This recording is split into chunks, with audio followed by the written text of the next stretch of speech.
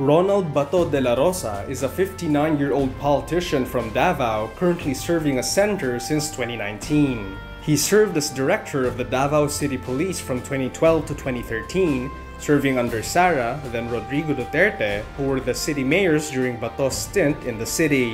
In 2016, he was appointed by newly elected President Rodrigo Duterte as chief of the Philippine National Police. Bato is known for implementing the administration's extensive crackdown on illegal drugs throughout the country, earning him not only praise for his efforts against drugs, but also criticism for the rise in summary killings by the police. In 2019, he became senator after placing 5th overall.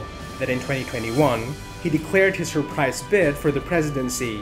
The question is, will his candidacy be cut short in favor of another administration candidate via substitution, or will he go all the way and fight to be the next president? And that's Bato de la Rosa in 1 minute.